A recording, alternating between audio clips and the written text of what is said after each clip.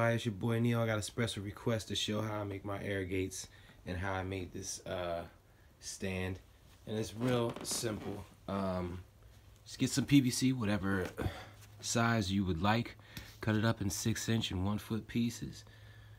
Put them together like Legos. Just put them all together. You see how I got the bottom? That's usually one gate. I make it two.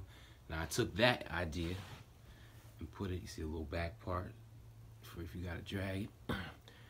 Put it there. So I make my plane stand.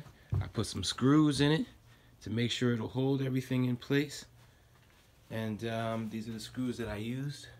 Pretty good. You get a bunch of them. $289 for like $6 and some change. Beware when you're drilling, you're gonna get 1,000 of these little plastic things on the floor, but just have your kids vacuum them up. Got a little bag right here for my EV 800Ds that I just put the props in to the planes with the little